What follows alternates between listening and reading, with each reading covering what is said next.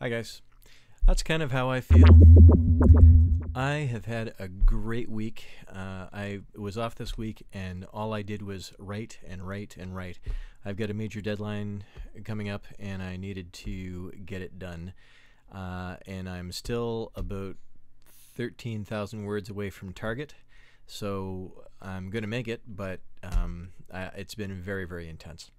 So lots of sitting down. One thing about being a writer is it's incredibly sedentary.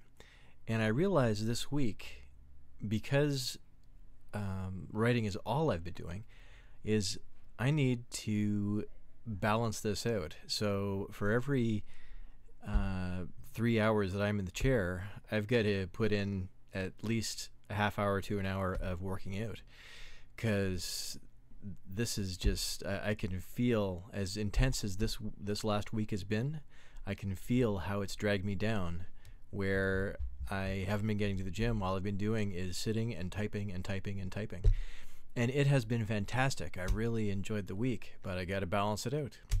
So just a thought to consider is, as much as you write, are you leading a balanced life?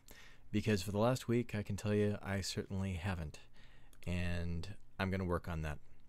In fact, I'm going to go for a run right now. So have a great day, or make it one.